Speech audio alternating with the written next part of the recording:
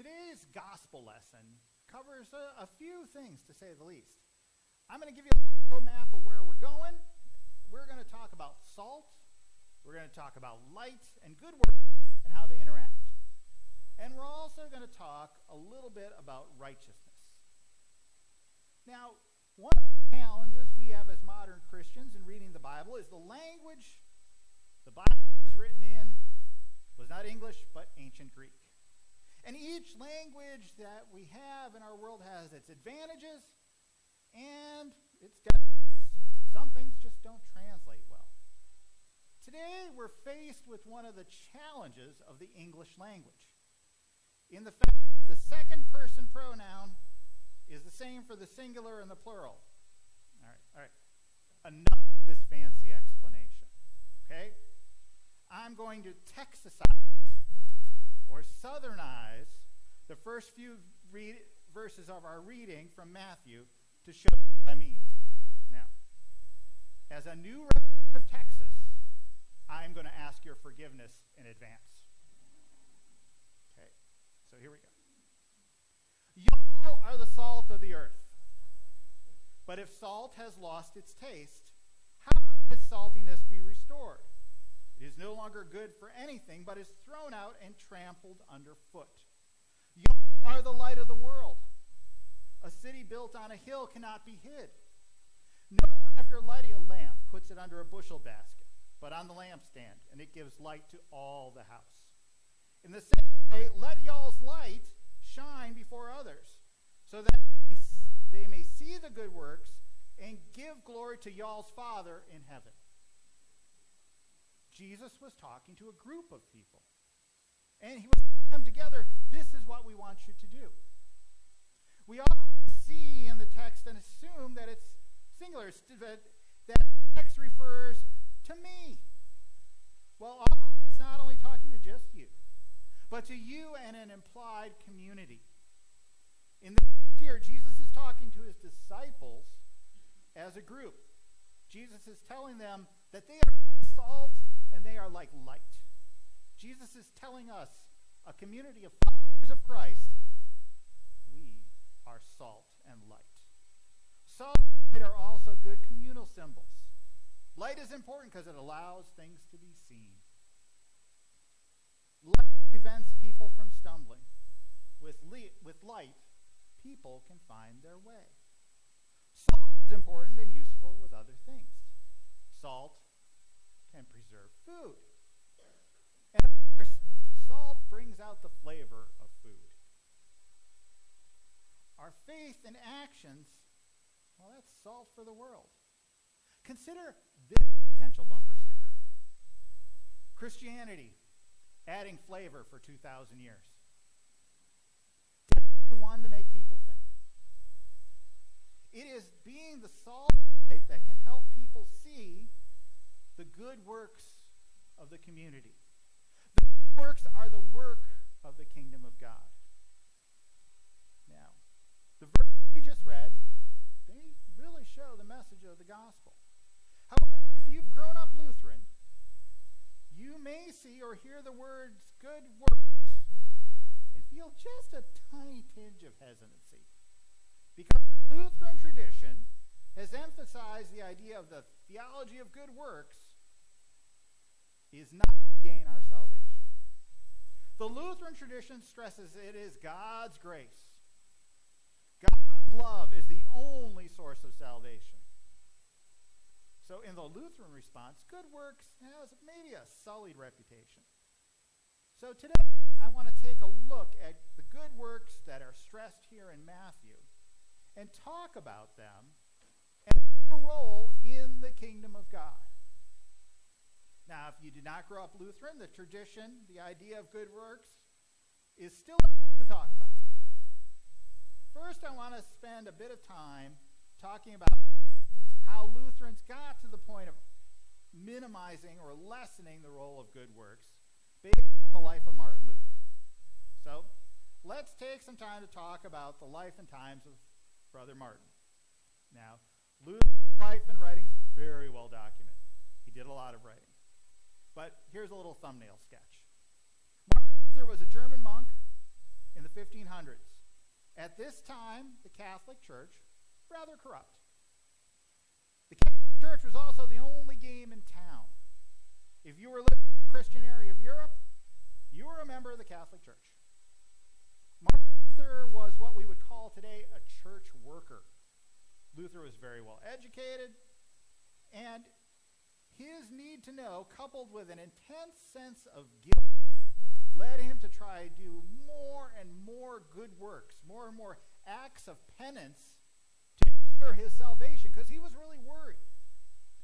Luther was always worried, can he do enough to make up for his sins? Can he do enough? He was intensely concerned that he just had not done enough good works to make up for his sins. Now, as Luther read the Bible, he realized that salvation, that is a gift entirely from God. There's nothing we can do to save our lives for heaven. God has done it all, done everything. All we can do is accept the grace and love and live as forgiven people. With this assurance, Luther saw more abuses in the church. The selling of indulgences was particularly extreme in its corruption, and thus triggered Luther. So what was an indulgence? Okay, so an indulgence is based on this strange idea of accounting for sins and good things. You see, saints had done so many good works that they had a credit balance in their sin account. Okay? The church had credits of good work in its account and could give them out to sinful people who had a deficit, who needed some good works.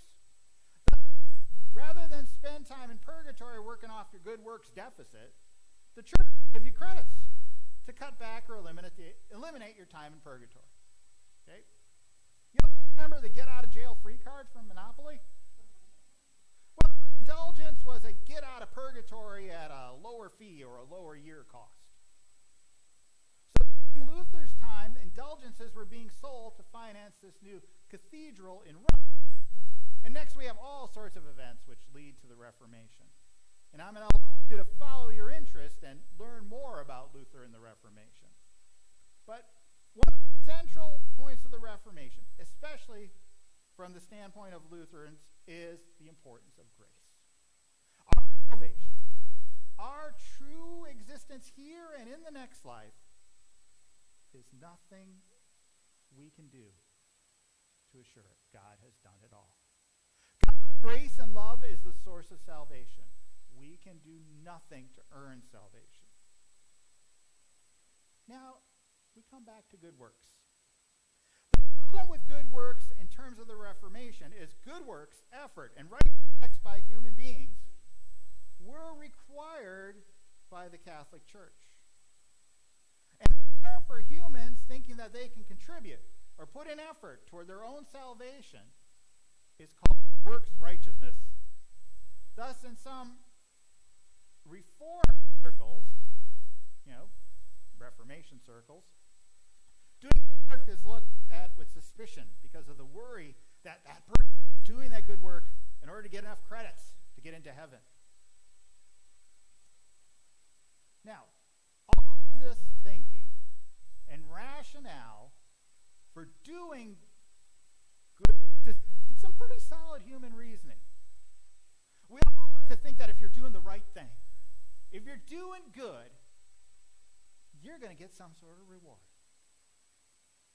The theology of karma is based on the idea that good and right things will be rewarded and bad and evil will be punished.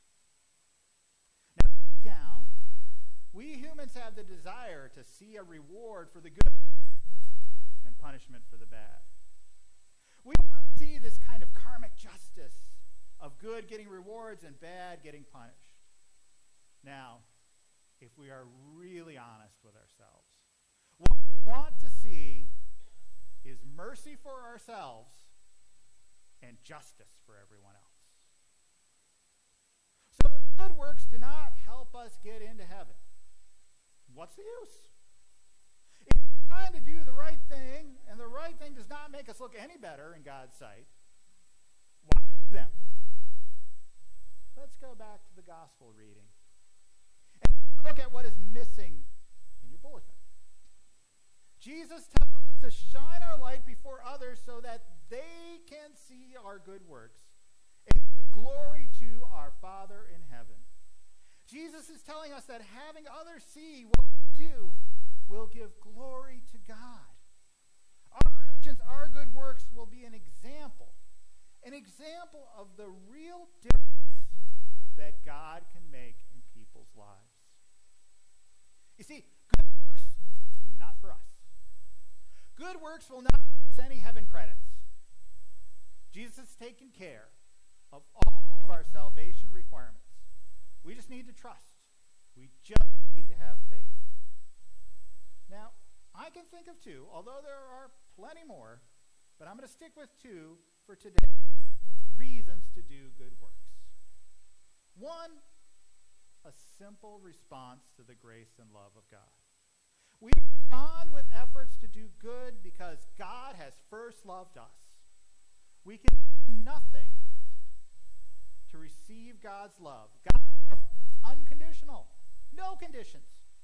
We can simply praise and say thank you. Following God's commands to do what is good is a way to say thank you. Another reason for good works is others. We are sharing God's love with others. Our actions, our relationships can help others see the grace and love of God.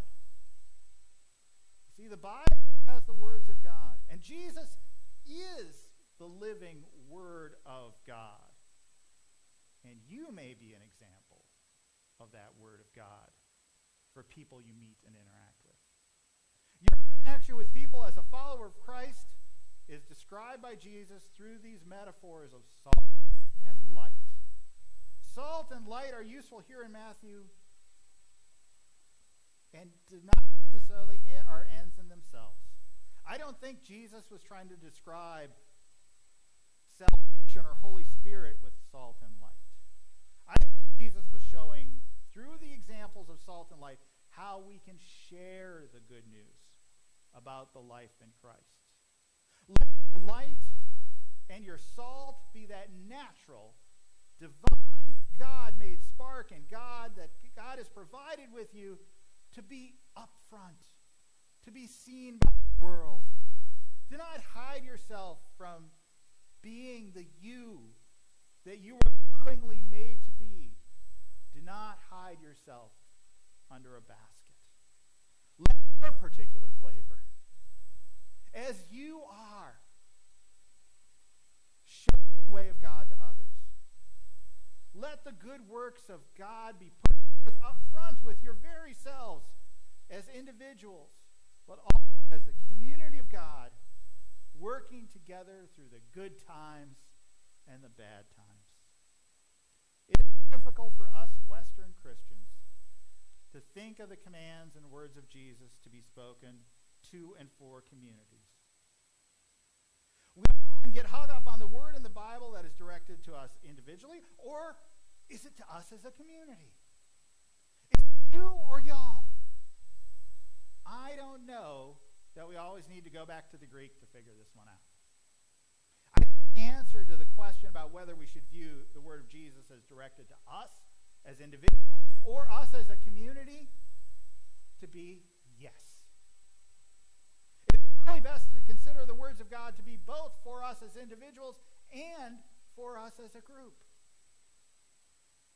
Finally, I want to take a look at the last sentence of the reading, where Jesus tells his disciples that unless their righteousness exceeds the scribes and the Pharisees, they will never enter the kingdom of heaven. Now, although Jesus in this reading has just spoken about the law in very great detail and talked about its importance, I don't think Jesus is telling his disciples, yeah, you need to be better at adhering to the law than the Pharisees. I think Jesus is urging his disciples to focus on what is true for the benefit of others. In order to enter the kingdom of God, a disciple needs to see the world with God's eyes. And God does not desire adherence of doing good for the sake of personal reward, which I think is what Jesus was implying with the scribes and Pharisees. Rather, to be righteous, to do good for the sake of others and the benefit of others. God's good works are done for others is not works righteousness. Good works, helping people in big and small ways, is what God asks us to do.